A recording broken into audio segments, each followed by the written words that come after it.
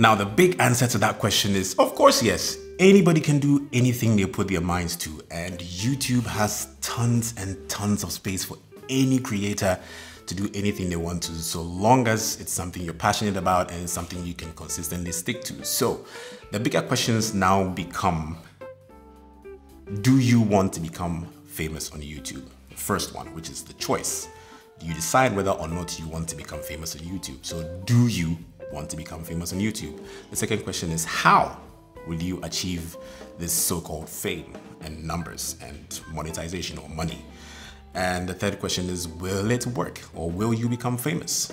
And the last question I think should be answered is, should you become famous on YouTube? So the first one is the do you want to, which is if you answer yes, you should continue watching this video. If you answer no, then you might just skip to another video altogether because this might not be for you. Now, if you do select yes, how do you become famous or how do you get numbers on YouTube? There are lots and lots of schools of thought on how to become famous or how to get numbers or how to monetize your channel, how to gain more subscriptions and all of that. So many of them, and a lot of them have similarities, a lot of similarities, whereby most of these people that teach you how to become famous or gain numbers talk about the fact that you need to first of all decide what exactly you want to do. What value are you creating as a content creator? What are you sharing?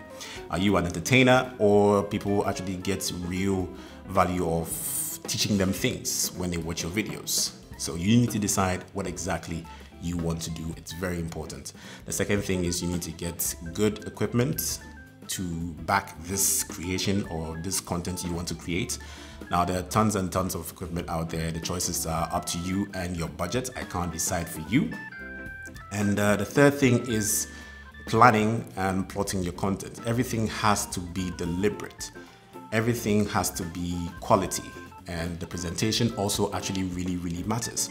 So your content, your presentation of the content, and the last thing I think is consistency of putting out content that will make or that will improve your chances of getting numbers for this platform and chances of monetizing your channel in the first place. Now, the other thing I do hear a lot is algorithms. Yes, whereby your thumbnail, your titles and keywords also improve your chances of YouTube suggesting your video to people to watch, or for advertisers or whatever it is. If it's attractive enough, you are going to get the numbers. Now, all these things I'm going to leave you to research for yourself because I'm no expert. So the algorithm, your thumbnail, your titles, the content, the consistency, the presentation, deciding on exactly what you want to do, because when you are just bouncing in and out of different styles of YouTube or ideas, chances are you're going to lose people, because people want your channel to be known for something. So when they want to find out a lot about maybe the news of things with movies happening around the world, they come to your channel, they know where to go. But if today they come and it's movies and tomorrow it's lifestyle and tomorrow is sports, they're not really sure what to do with your channel. I, for example, started this YouTube channel as a self-development platform to also chronicle my new journey of becoming a freelance filmmaker and photographer after being a radio presenter for about 8 years. So it's a self-development channel here, and this is all I do, improving ourselves, learning more, and becoming a better person. That is what my channel is about. So that is the how, or the how bit.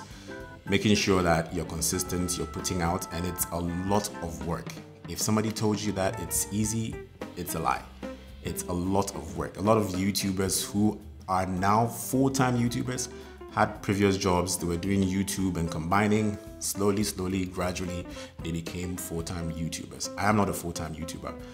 What I do on the side of this every week or so is freelance documentary filmmaking and photography.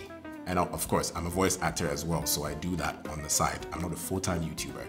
So that is the how. The algorithms will be in your favor if you follow some of these steps.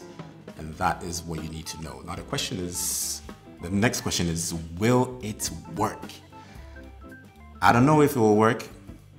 Only you can find out for yourself if you actually put it into practice and be diligent with it, be consistent with it. Not that you do a little bit. I mean, the quality has to be through and through. You should be known for something through and through. Now, when I talk about the quality, is also to do with the personality as well, because you can watch a lot of YouTube videos and you see that some YouTube channels have really good looking videos. However, they don't have the numbers they're supposed to have. And people have over 2 million, 8 million views, and they are practically filming with their phone. It's the personality and what they're talking about. So there's no hard and fast rule of you buying a lot of equipment and having expensive setups that is tied to your success on YouTube. There's a lot more that goes on behind whatever will make you go faster. And I think personality and storytelling and the things you put out has a lot to do with it, more than your setup. So will it work? Let's see you try with having more catchy or catchier titles, consistent thumbnails, and excellent presentation. It's not easy talking to the camera, sitting down and talking to this device. It's not easy. It's not the easiest thing, staring into the lens, trying to make sense of something. So these are some of the things you can do. So if you do follow this path, you have to remember that it won't happen overnight. A lot of the big YouTubers have been doing this for years and years and years. I've been doing this for just 4 months, and I honestly don't expect my channel to blow up anytime soon, and that is the reality. So expectations also do matter in this part of YouTube, or in this aspect of YouTube. Manage your expectations. Don't expect that you're going to be blowing up immediately you started, unless you're doing something really bizarre. I don't know if it's going to work like that for you. So will it work? Only you can find out. Now, the other thing, or the last question, is should you become famous on YouTube? Now, that's another question you can answer. Now, a lot of the full-time YouTubers need to be constantly putting out content, and it's not easy devising new ideas and creating and coming to sit and talk, and the time it takes to edit, unless you have maybe help with editors and everything, the time away from your family, some part of your life is going to take a knock. You know, you have to decide if you should really, or you really want to do this, and it's going to be fine for you. If it's not going to be fine for you in the end, I don't think this is what you really want to do. But if you can find a balance, then by all means, go ahead. So if you think that you want to become famous and you do anything to become famous, and you do get the fame and you realize that it's taking a lot from you, because you need to be constantly relevant and be putting out a lot of content, and you realize that no, it really isn't making my overall quality of life the kind of life that I want, then it might not be for you. So yeah, these are some of the questions you should ask yourself about wanting to become big on YouTube. Some of us create because we want to create and constantly practice our craft of filmmaking. I don't know how to put it, but yeah, that's just what I have to say about, can we all become famous on YouTube? The answer is a big fat yes, but going through the rest of the questions, do you? How?